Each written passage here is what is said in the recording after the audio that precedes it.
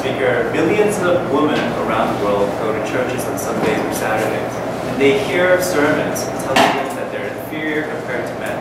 They hear sermons saying that they can't hold positions within churches, all because the Bible or their religious scriptures tell them that that's the case. They're taught to be second-class citizens. We think that the essence of today's debate essentially revolves around this important question.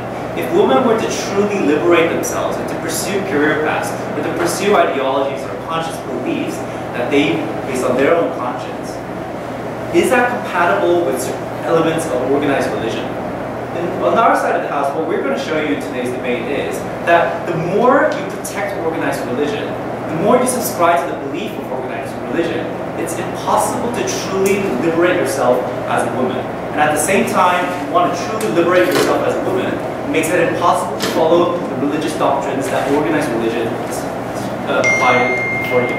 And in this sense, I have three arguments. I'm going to first tell you what the general characteristics of organized religion is. Secondly, I'm going to tell you as to why this goes against women's liberation. And finally, some analysis as to why it's impossible to coexist. But let's go into the general characteristics of organized religion. I want to first define and characterize what organized religion is. So we want to narrow down to a couple of things. Like, for example, a Catholic Church, Christianity is Islam or Judaism, and even include Buddhism, right? The major organized religions that we have in our society. So, three analyses here. Firstly, we think that organized religion is essentially institutionalized by religious authorities. So we have the Roman Catholic Church, the Pope, who speak on how to interpret these kinds of textures and whatnot. This is very different from individual faith, right? It's different from me individually believing what the texture means, because institutional organized religion basically it means that there's an authority who gives you that interpretation. Secondly, organized religion applies strict and rigid interpretations. The reason is because they have things like a religious doctrine that they have to follow. They have canon law they have to follow. They have a text that has not changed for centuries, which they have to follow, which is why they have to apply strict, rigid interpretations based on these characteristics. Thirdly, there's a principle called the doctrine of infallibility, and we think it's extremely important in the sense that they teach their believers, their followers, to follow their interpretation, to not question the authorities, to not question what the Pope says, that they have to take it based on faith, not based on reasoning, not based on their personal selectivity, but based on what they tell you. That principle of doctrine of infallibility is an essential component of organized religion. And we think this leads to two important characteristics within society. It forces upon certain lifestyles, or certain lifestyles based on that organized religion, customs that women have to follow, right? They have to subscribe in order to be faithful to their own religion. And secondly, society creates moral codes based on these, especially in extremely religious societies. So we think that with this characteristic of organized religion, I want to go into my second point of analysis, which is whether organized religion is it anti to women's liberation. And we say yes. Here, I want to first analyze what women's liberation means. As I said before, we think that women's liberation means that you as a woman are able to do what you want, not being bound by any social stereotype or social expectation. So in other words, you will be able to freely pursue the things that you want to do, not being bound, or not having that clash with any particular other value that you also hold dear, right? In this sense, we think that religion and organized religion presents an assault on women in many different ways. For example, chapter 1444, parenthesis. It stipulates, don't ask me how I know, but here it says that women should be silent in churches, Madam Speaker. It says that women aren't able to hold important positions within the church because they have to be silent in front of the public and whatnot. Secondly, it also states that women should be subordinate to men in many religious scriptures. Thank you.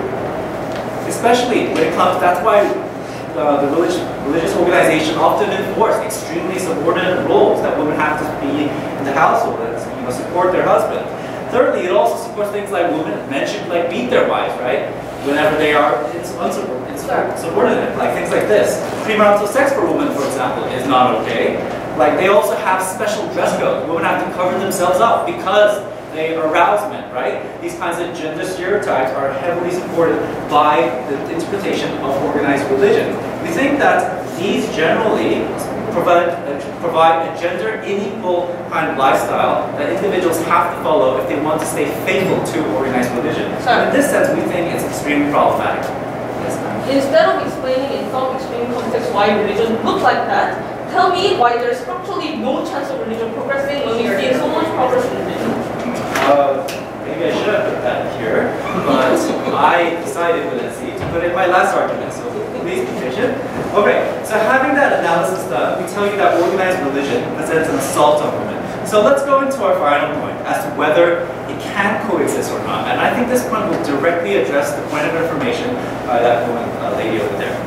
Firstly, we say that true women's liberation, for example, let's say you want to do abortion, but nonetheless organized religion tells you that abortion is not okay.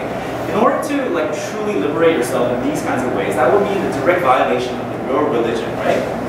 Organized religion. But at the same time, if you follow organized religion, that means you can't abort a child. And therefore, you would not be able to truly liberate yourself. So we think that in this sense, there's an incompatibility. The more you strive to protect organized religion, the more impossible it is for you to truly liberate yourself.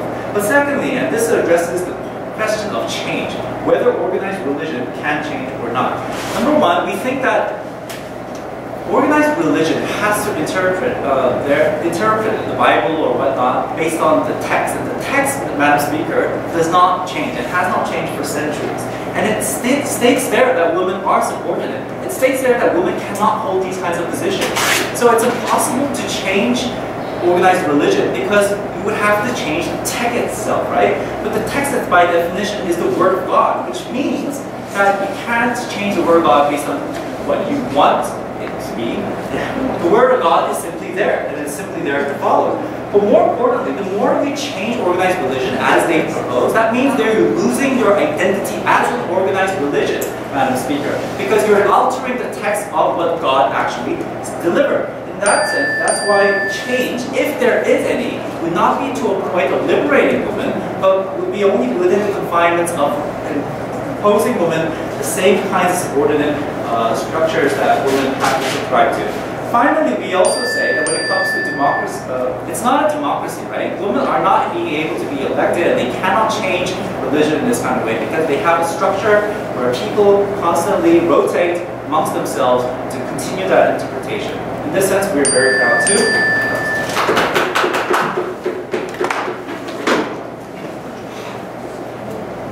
Zero opposition.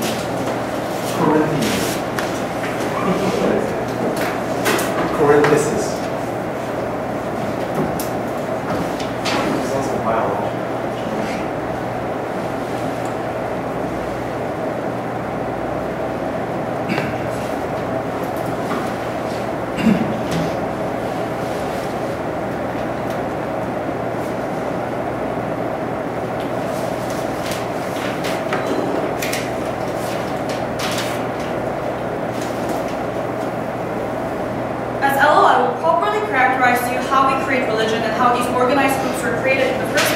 Not like the PM just threw random things like them having a God and having a leader and having a Bible that they constantly follow, which is even not true in status quo. Religion is a reflection of culture. That's why what you notice is that there are a lot of past animism religions that existed thousands of years ago when technology wasn't there because they wanted rain to come, when harvest was something that's necessary for their rice to grow. So traditions have existed and it has changed through modernization and technology, and then now they realize that animism is no longer needed because there's technology to show when it's going to rain and when their harvest is going to be beneficial for them. So we think that it's all about modernization and how cultures need to benefit with them. So we think that religion as an extension of culture means that there's a cooperation between what society needs and what governments also need from them. That's why in the past you have religious organizations cooperating with the leader of the government, having church and state being cooperated together, and now we realize that even as a government we have to stay away from it, and religion also decided that it should be more accepting and more cooperating to the incentives of what their believers and what their people would want, because criticisms and all of these things are more open now to the public in the first place. What government needs to prove is religion as an extension of culture, and having the idea of God, which is the exclusive idea of religion, needs to prove why that idea is sexist in the first place, when we think that histories and cultures can progress and constantly change within the reflection of what society deems important and deems beneficial for them as believers or as individuals or as citizens think that even regardless of religion, this debate shouldn't be about whether or not we have true liberation of women, because we think that even regardless of religion, we don't have true liberation of women yet. But we think that sooner or later, as society is progressing right now in status quo, we think that religion will also sooner or later reflect the true liberation that women want in status quo. Thank you.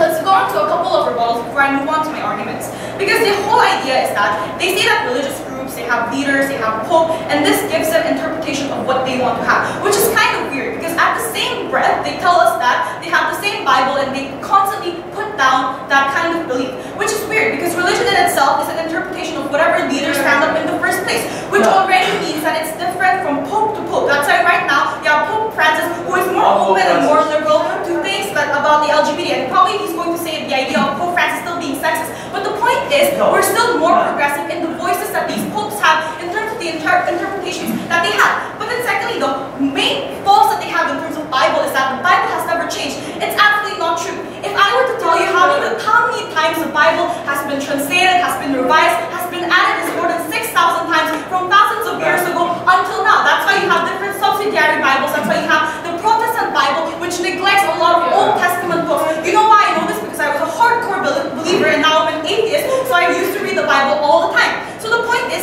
even if that were true, that the Bible was constant, do you have any religious popes or leaders stoning women right now or shaming them actively for them having divorce?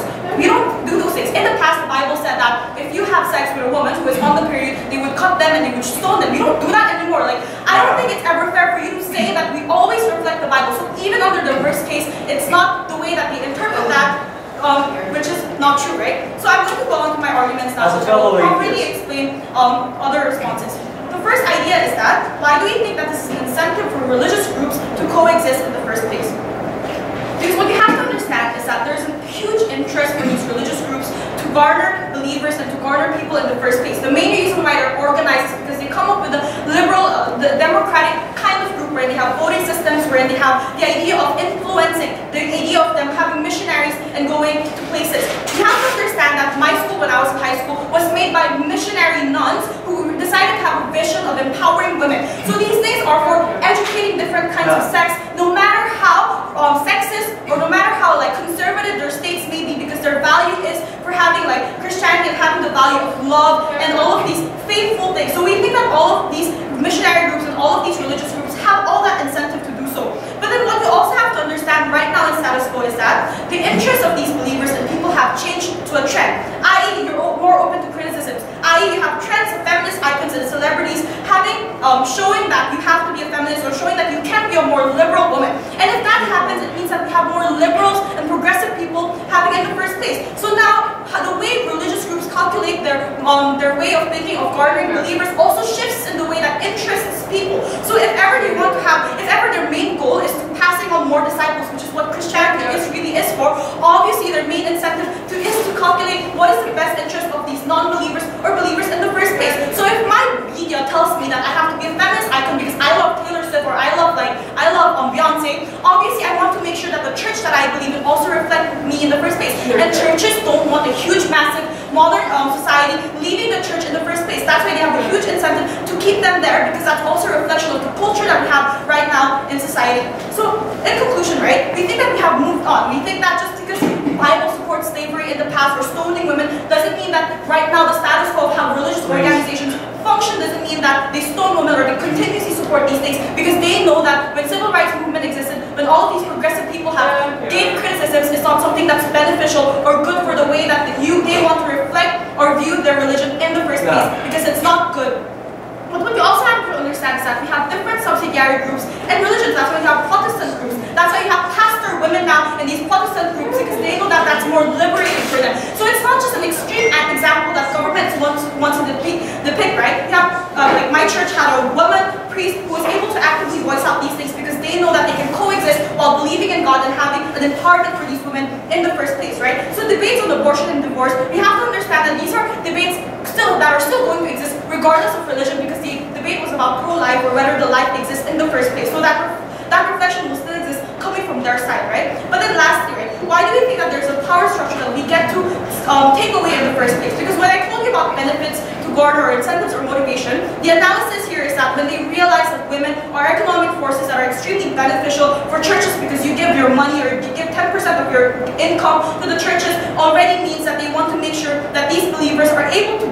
from them because they know that women now, we have more women leaders, or we have more political power for these women because they want to make sure that they are still in the voice, or they are still in the huge influence for these religious groups. I.e. the idea of Christian missionaries actively giving education to African countries, or having me understand that leaders are more educated elites now in South school who understand that as a progressive Western democracy, you have to have the empowerment of equality and all of these things. We think that religion can coexist at a sooner or later time in terms of empowering both sexes. We're extremely proud of those things.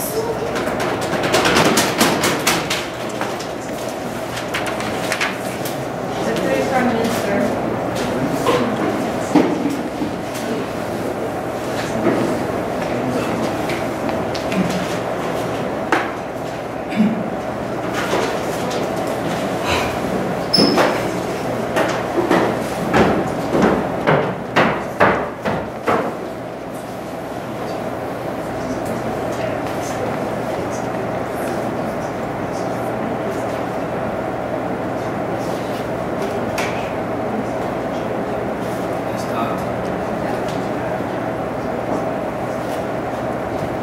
Madam Speaker, I hate the teams that using these techniques.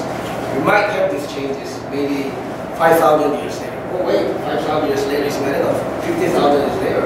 Wait, 500,000 years later. I don't think there's the argument we can win the debate, right? Because maybe we are not going to kill each other. Maybe we can do many stuff. Maybe you don't have to speak with each other and understand each other. Many years later, right?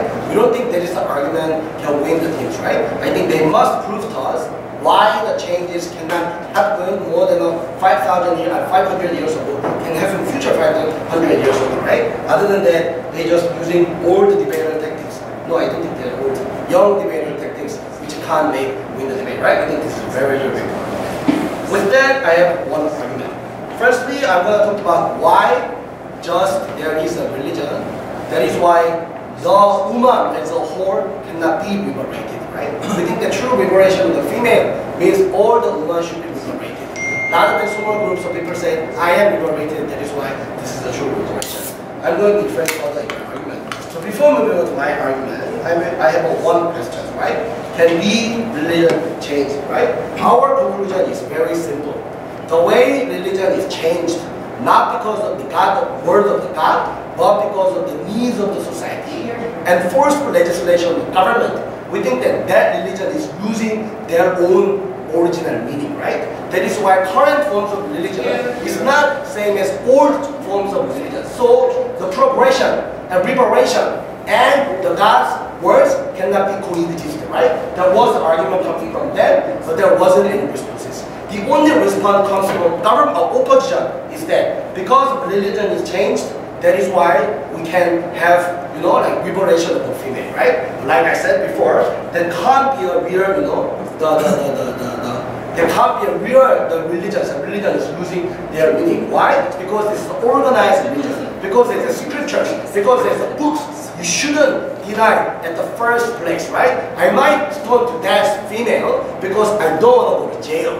That doesn't mean you are true religious people. They're losing their old meaning, right? More than that, they provide us a lot of examples where the religious people is providing many good stuff in the society. But I have several responses, right? Even if I help a woman and the woman loves me, if I respect the holy books and book contains the content degrading the woman themselves, I don't think there is a true liberation of females, right? What is the meaning of a man except all the female? But if I go home and I say all the females should be dead because I don't accept female as a human being, right? Many same thing happening in the status quo. Other than that, they can say new types of religions can make the new scriptures, and like Christians can make their new scriptures, they can deny the word of God, they can't win this debate, right? Then they said abortion is not an issue in this debate. No, abortion is an issue in the debate because the religious groups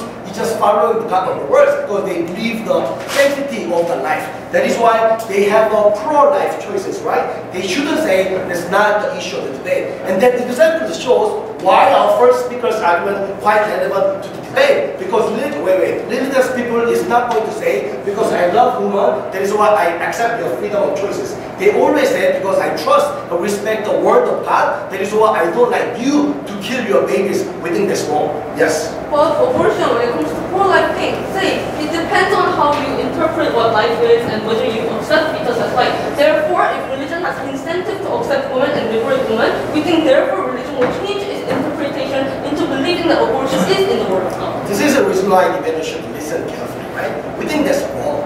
When, we says we need more female. That is why we need their money. That is why we must change the religion. The religion is losing their original meaning. I gave you 5 times, but there wasn't any responses. I don't think they are going to listen to my voices and my, religious like the scripture. We think that's the problem, right? Then they said there is a missionary groups to respect the female right. That is why they make the schools. No, that's not the case. They make the schools because they want to spread the words of God, and they want to say the religion is way more important than you and your peoples and female themselves. That is the purpose of making a schools. Rather than I love female, that is why I'm making the schools, and you can go against right of the school. Wait, those kind of schools have a strict rules, right? They must have a religious like types of activity. They shouldn't have a sex before marriage. They shouldn't see the porn. They shouldn't masturbate themselves. If I made the schools, and that school said you shouldn't be free from every religious sense, and then you shouldn't liberate from the religion, then I don't think that school is helping the liberation of female, right? We think this is the problem, right? So we think that the second speaker should deal with my first speaker's point and my point. Why changing the religion is not losing the meaning of religion, right? More than that, they said we have many female, like there's a priest. That is why we see the religion is changing. No, that's not the case. If I'm in the church, and then if I subordinated to certain religions, and that religion said you shouldn't, recognize as a female, and then you should respect the books, which says it degrades you, we don't think that is the true thing, and that gives a lot of value.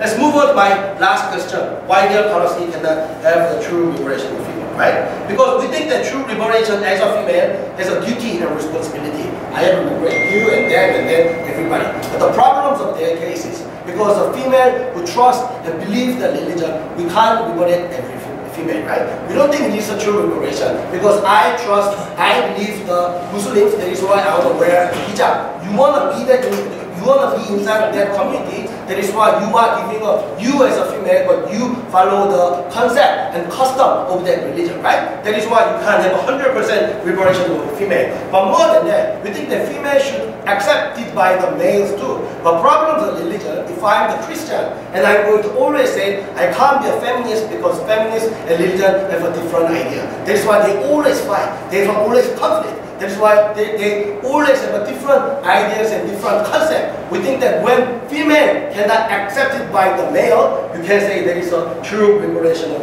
religion. That is why religion and true liberation cannot be comparable. Madam Speaker, this debate is about true religion and true liberation of female. When they don't accept the meaning of religion, when they say degrading religion itself is the good way to go, we don't think there is a comparable. We think there is a killing one part and then respecting other parts. That is why we are strongly proposed to this motion.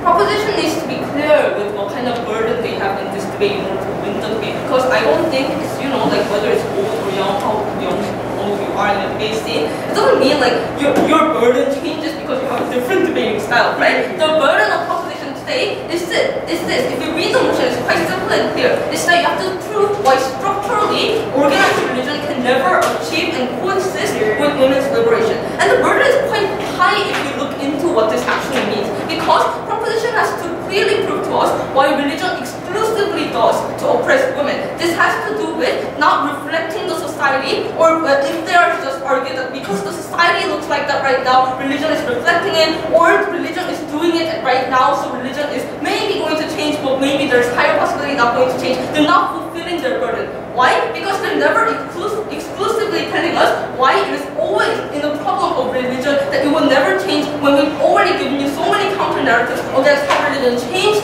and how religion accepted different interpretations, when they're simply arguing, no, in some parts of the world, religion still didn't change. No, you're not fulfilling your burden, because we told you that in many parts of the world, religion have changed, and the religion is having a trend to change, and therefore you have to rebut to us why there's absolutely no possibility of these religions changing. We have simply one answer to this coming from proposition, right? The simple one answer is this: it's written in the Bible, and therefore you cannot change it, and people are always going to believe what is directly written in the Bible. Our answer was very simple, but still we see no engagement to this answer. Our answer was this, basically: hey, there are many different types and versions of Bible to begin with, and always as religion progressed, we saw different Bibles becoming the mainstream of organized religion. And we think therefore, we have seen churches disregarding what was in the most orthodox form of church to begin with, what was in the most orthodox form of Bible to begin with. They were preaching about how people don't have equal rights, or they were preaching about how women should be stoned, or how premarital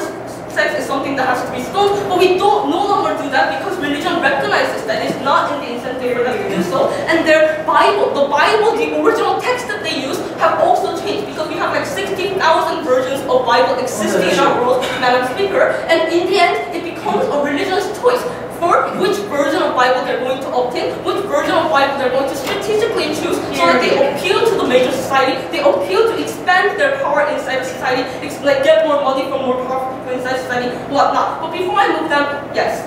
You said there's so many versions. Give me one example of a Bible version where Christians say that women should not await their husbands. The point is, it is going to change. The interpretation is going to change. The Bible is going to change, and we're going to have new versions. That is the point. That always Bible's versions have progressed in the way it is written and in the way it is interpreted. So my point is, basically tell me why there is no chance of people changing the interpretation of what is inside the Bible and changing what is actually inside the Bible. Because always it is a problem of how you translate the original text and what you actually carry on to make it a modern version and carry on to a modern scripture. And we are happy to propose the idea that religion has an incentive to do so. No, sir. Okay, let's move on to the second point, right? The second point is this. We see an awful concession coming from the government side. Government side says this: yes, religion changed, we accept it, but they think it's against the real religion because we have moved away from real religion. What the hell is real religion to begin with, right? Because reality means, by dictionary, reality means what it exists in the world right now. So if organized religion exists in the form of a changed one, that is the real religion, not the version that we had a long time ago. If you were to just argue that a long time ago we had real religion, but what we have right now is not real religion, so we defend the old religion, and old religion really didn't defend women, but now real religion is old religion, so therefore we win the debate. You're not really doing the debate because that's not reality, that's called history and past, right? And before I move on, yes? Okay, if the religion forced by society and they should give up their script, but they must accept the constitution, and they didn't accept the constitution rather than script, then do you think there is a real meaning? Yes, we think that's real because that's how it exists in the world right now. Reality means not in your dreams of past. Reality means how it looks like right now, and what it is going to look like in the future. So we think basically when they say real religion doesn't do that, that kind of sounds similar like real men don't do it, but anyway, the point is, basically reality means how the religion looks like right now, and if the religion compromised the society's value, the religion became more modernized, we think that is the real belief of the religion right now, and we have to debate about that. Now let's move on to the third part about how females can never be accepted within religion because males are always against feminism, males are always against women liberation if they're always inside religion. The idea is this: we think basically as the society becomes more and more modernized, there's more and more secular forces that affect the believers as well. We think basically, let's look at church believers for example, they go to church on Sunday and listen to preach, but from Monday to Saturday, they're always in the secular society listening to different narratives from the secular society, right? So even if you are a male, we think there's high incentive for you to buy into the counter narratives coming from the secular society. For example, what the school tells you, what your school teachers tell you, or what your media tells you. Even if you are a male, we think basically there's high incentive that you have a lot of exposure to the counter narratives coming from the secular society. And if the society becomes more and more modernized, we think these people raise skepticism, raise criticism, and raise doubts against the preachings that are delivered by the priest. So we think basically you lose more and more faithful believers who believe in the real religion version that you're talking about, because people have more and more exposure to the counter narratives, more modernized version of narratives speaking about women. So we think basically when you say males are never going to accept females just because they believe in church, we think that's wrong, because the only source of narrative coming to them in life is not church, but they have very different channels of narrative coming to them. Let's move on to my last point, the extension I'm going to bring as deputy speaker. We think basically as the society moves on and becomes more democratized and modernized, we think the society becomes more and more secular. Why is that so? Because basically we think religion means, like organized religion, used to mean that there is high authority centered to one person, but if the society becomes more and more democratized, there's more and more movement to give, less power to one single authority, but rather to spread power among like different common people, right? So basically, we think the idea is this: there's more and more forces to be secular in the modern society. There's more and more narrative about how people are equal. The idea is this: therefore, if the society becomes more and more secular, there are more and more chances for the woman to actually opt out of the religion. What does that mean? Because if you want to be liberated as women, we think you can opt out of the religion and make the choices, and it's not going to go against your value system. We think that's extremely precious in this debate, because it means women have the freedom to choose over their lives, and women have the freedom to opt out voluntarily from organized religion. That means they have lifestyle choices, and that means therefore they are going to achieve true liberation. If your version of true liberation means no man is bigoted in the world, we think organized religion has nothing to do with your version of true liberation, because of course there would never be a world where no man is bigoted. That's not the debate. Basically, if a woman has more choice, and if a woman is able to pursue more life, we think basically that is what we mean by true liberation. And for these reasons, we're extremely proud to oppose. Thank you.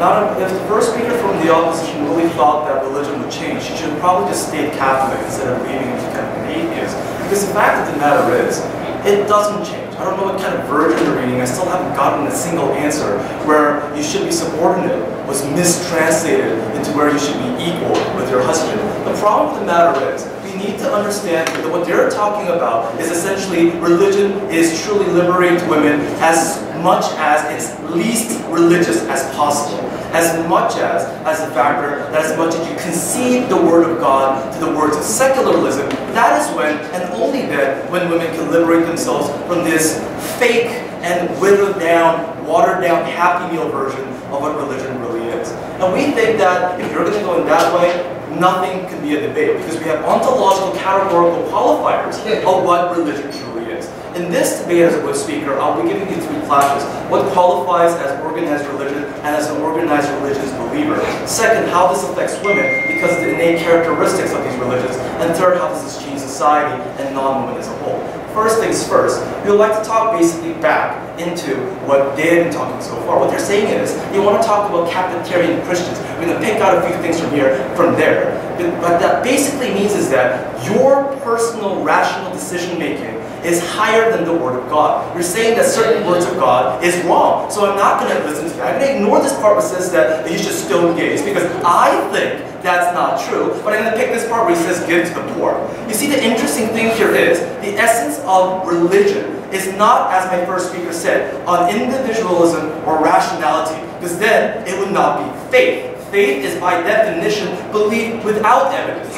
Faith is the concept of obedience. And when religion is ultimately faith-based, And when it states that you must obey the true revealed word of the God and the creator of the universe, you don't get to make that decision if you're a true Christian. So you can be a good person, not a bad Christian, by doing that. And that is where essentially this first clash starts. Because as my first speaker clearly stated, has been ignored throughout, is that all organized religions, the monotheistic Judaism and Abrahamic religions, have a doctrine. And as much as they will say there's 6,000 times that it changed, there's so many versions, not a single example that has been produced in the case what kind of mental gymnastics that you need to do to say that Corinthians 14:34 says that you should shut up in front of your husbands doesn't really mean that. If you're talking about things like the Anglican Church was created because King George wanted to divorce and have sex with another woman. I don't think that's the exact example that you want to use. In every instance, the scripture is the word of God. And your religion indicates not what you think, but what the revealed word of God is what you should follow. If you don't, you go to hell. If you don't, you're not a Christian. The definitive characteristic of a Christian is whether you believe in Christ. And when you believe in Christ, it means that you listen to Him, not what you do. Give back to Caesar what belongs to Caesar. Give back to God what belongs to God. The secular world does not matter. And please sit down. And if you think that you're a good person, fine, opposition way, but you're not probably a good Christian if you keep on disobeying Timothy and Ephesians and Leviticus. If you keep on supporting gay rights, and you keep on speaking up in front of men. So the point of the matter is, you still need to think about this. She said that Pope Francis changed. He also had to recant his statement that gays can go to heaven. He had to recant that an atheist can go to heaven because the scripture doesn't support it. The scripture slightly changes from thee to thou to you, but it does not change the essential message that you as a woman are born from the image of man, as man was born from the image of God, and you are therefore subservient. The whole 4th chapter of the Quran states that women are inferior. How inferior? 1/3 inferior, and it tells you what kind of stick to beat your wife, or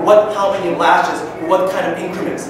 We don't think that a good person would do that, but we think a good Muslim would. And this is the essential difference of what organized religion does to you. It makes you that is divorced from culture and society. It is not a reflection of culture. It is the divine, the supernatural reflection of the God that has nothing to do with the connections. And when you do compromise what God said because you want to appease the secular constitution, you don't want to go to jail, you might be a good citizen. You're not a good Christian. This is why essentially under this motion, organized religion does not liberate women. Because the second point, is religion, organized religion, then pro-women?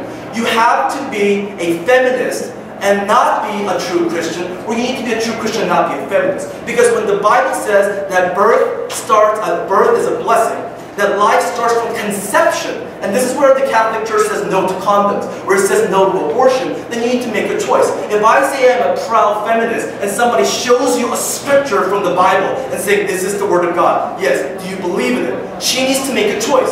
And if she's a Christian that's afraid to go to hell, she can't say, I can't speak in front of my husband proud and clear, because it makes them compromise based on their identity. And like you said, I think that's wonderful. Leave.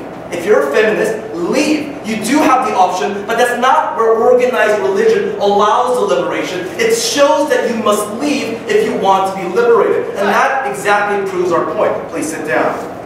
The other things that we want to talk about, you need to really think of the scriptures. So what scriptures are we talking about? You take a Christian feminist and you ask Matthew 5:17. Did not Jesus say that He came not to obliterate the law of Moses, but to uphold it? And when Moses said that you could sell your daughters as slaves, don't you think that you have a conflict as a feminist? Don't you think that when Corinthians 14:34 says you can't speak up in front of men, don't you think there is a conflict if you have to listen to Jesus and you have to listen to your conscience? Don't you think that in Exodus 27 says that you could sell people and you can also take sex slaves? Isn't there a conflict? They say it doesn't happen anymore because you're a bad Christian by not following what Jesus and God told you, not because the religions are sane. And finally, this whole point where society will force religions to change. That is not religion. Like we said again, that is a compromise. You're giving in. You are giving up on the word of God because you have to concede to the word of Richelieu. You have to give to the word of Socrates. You have to give to the Enlightenment. That is not your religion. That is a watered down withered, pathetic version of a religion, and that's not true religion because you let philosophers take precedent over your God. But even still today, do we not fight on abortion? Do we not still fight on the matters of where women's rights are impeded? And who are the ones in the pickets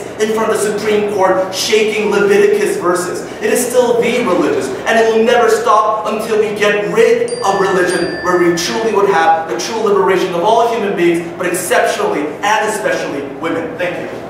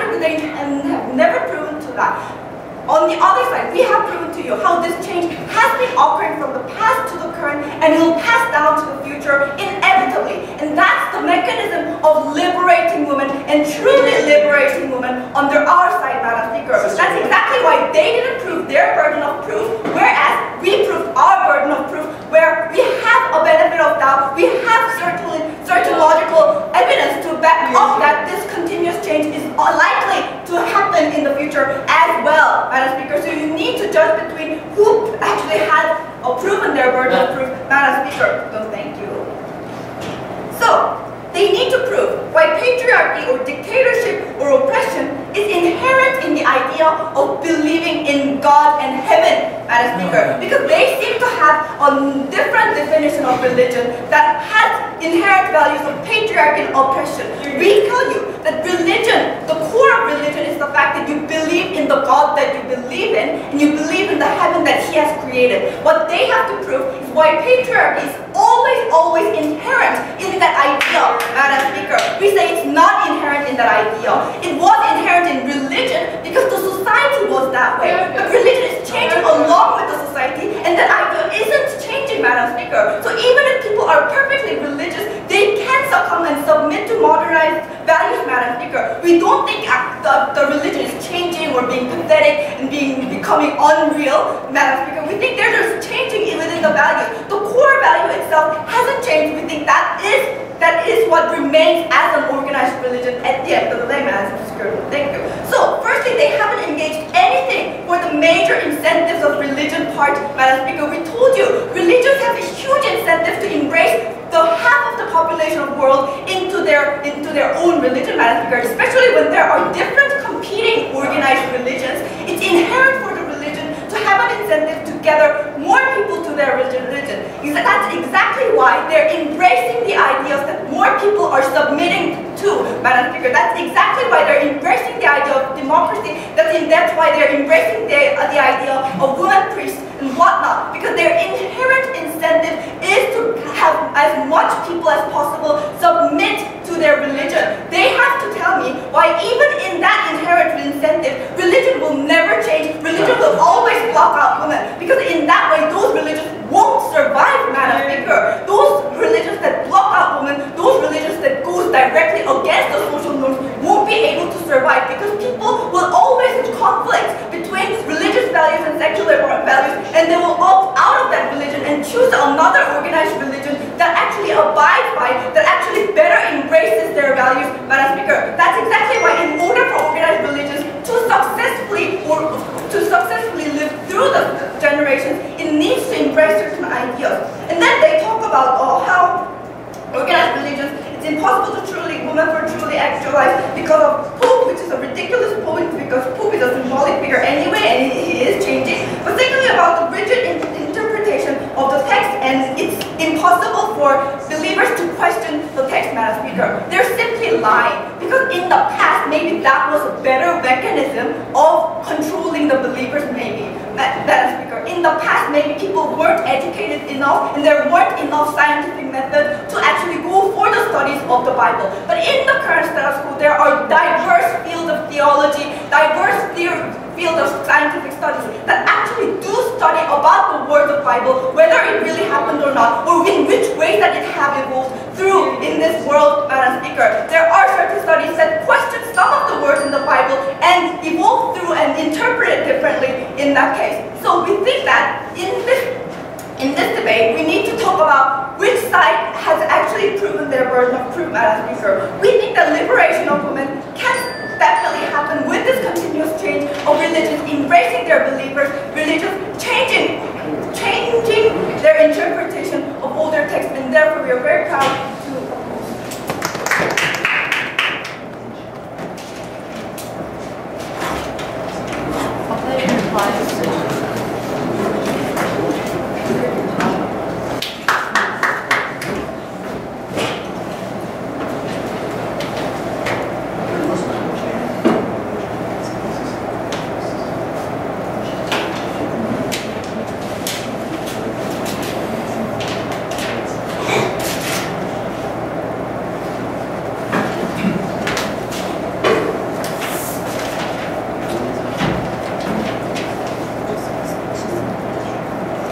Proposition cannot win this debate for two reasons. I'm very good at meta debating, right? First is that they do not fulfill their burden of proof.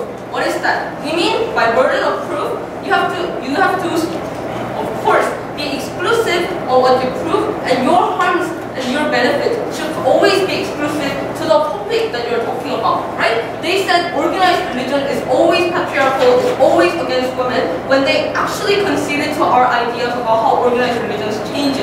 They simply said it used to be that way because that's how real religion looks like.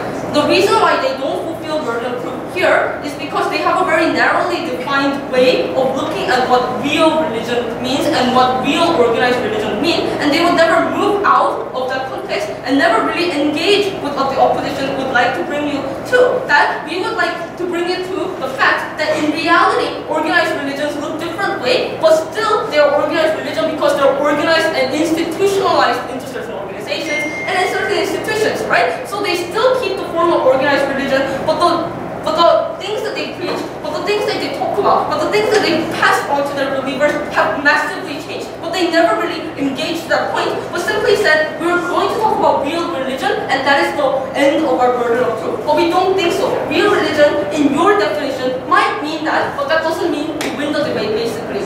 Furthermore, they simply don't really tell us why only religion is exclusively doing this harm, right? We gave you massive counter-narratives. We told you maybe in less modernized societies, patriarchy was much stronger, and that's probably why religion submitted to these already pre-existing power structures. For example, religion do submit to pre-existing power structure if men are stronger than women in certain societies. But when we see women more liberated and women have like equal rights with men, say in Western liberal democracies, while we do of course have a long way to go for true liberation, but still when women do have more power, do have more economic power, do have more political power, we told you that the religion did adapt to this change in pre-existing power structure of society, and therefore the exclusive harm of oppressing women was not really exclusive to organized religion itself, but was something that patriarchy or less modern societies have brought up to us, but no response about this. So therefore, we don't think they're really being exclusive of what they're arguing, and they're not really doing the burden of proof right now, right? Like they throw shit tons of examples about coming from like Middle Ages,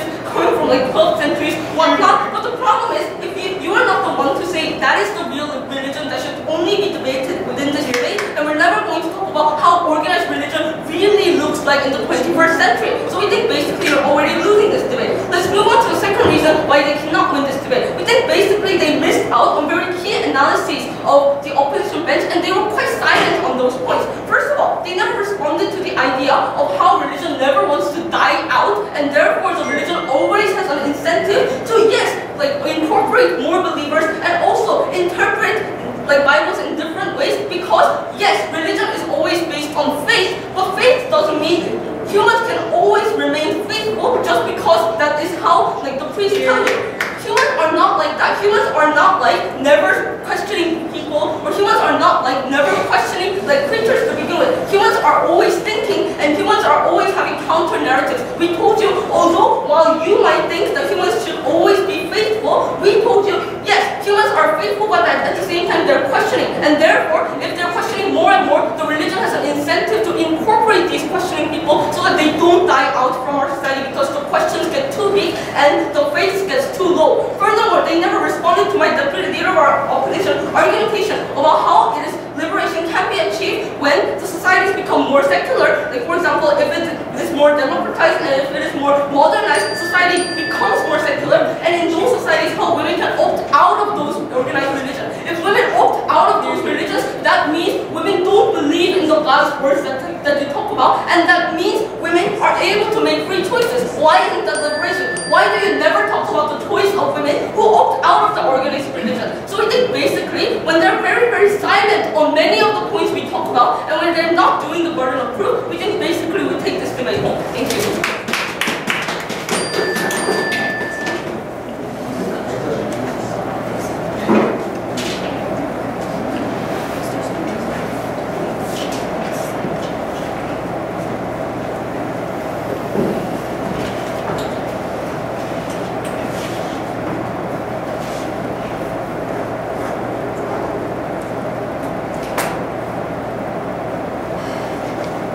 When you evaluate today's debate, we want to first look upon what is organized religion and what organized religion are we talking about.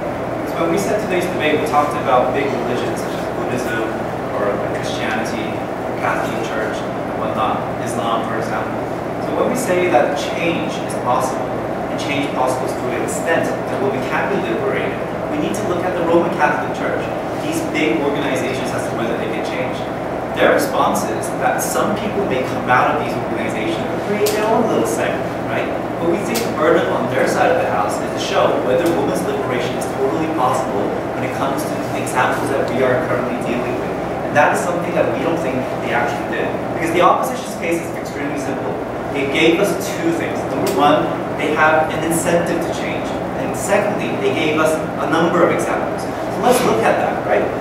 Now, when we look into this, they keep on saying that the organized religions can change. But we clearly told you from our side of the house from the very beginning that with organized religion needs to be defined in the sense that these are the protectors of the text, protectors of the belief, following the word of God. And when they say that organized religion can simply, change the word of God, delete it out of the text, that is an organized religion, Madam Speaker, because that goes to define the very essence of what organized religion is, which is to protect the text that is. And like when they talked about small minor changes, they never talked about changes in terms of the essence regarding women's rights. Those have never changed. As our speakers have continuously said, if there is any change, those changes were very minimal to begin with, related to different types of words, which is why the essence of when it comes to women's rights, they never showed that change is happening when it comes to women. When they talk about secularism, when women are stoned to death, the reason why we don't respond to that point as much as they hope is because that's not because of organized religion, that's because of secularism, right? It's because society themselves have prevented them from doing that from the very beginning. So in that sense, we don't think they're fulfilling their burden. We think the opposition burden is very clear. It's not good enough for them to say that religion is changing somewhat. They need to show that religion will change to a point of total women's liberation, right? They need to prove that. That's their essential burden. So we're willing to concede that some change might happen, because we can still prove our burden under that model. And on that model, let's look into what they said. They said that because religions have an incentive to garner more religious followers, they will respond to change. But they never showed us why they would go to the extent of eliminating text, eliminating important phrases that are important for the very religious believers, right? They never showed us that. They never showed us how, when it comes to the women's text, these have ever changed, Madam Speaker, right? Because what we told you is they have the doctrine of infallibility, which is why people are required to follow regardless, because this is the word of God. And in that sense, they wouldn't have that incentive to change. Now, let's look into whether things like abortion, right? Because they're not going to change their stance regarding abortion. And that's something that we continuously talked about. When it comes to, they're not going to say abortion is okay, because that would go against killing life, right? So in that sense, they needed to prove that these kinds of elements would also change. But they never proved that. They only proved that Hope, for example, said, I'm kind of okay with gays. But Seth also responded that he recanted that. So all the changes that they talked about weren't enough to show that they were changing to, and will change to a point that it would lead to total liberation of women, Madam Speaker. So when we go to the essence of today's debate, what we clearly showed you is organized religion has to protect the text. Organized religion has to protect the essential meaning of what it was back then. They can't simply change text whenever their religious followers want them. And the moment they do that, they lose their essence of what it means to be an organized religion. That's why there are limitations in terms of changing the text in the way the religious followers want. That is why women's liberation can never be 100% satisfied. As long as we show you that it cannot be satisfied fully, as the motion implies, we think we clearly showed you why it's impossible. Therefore, we take this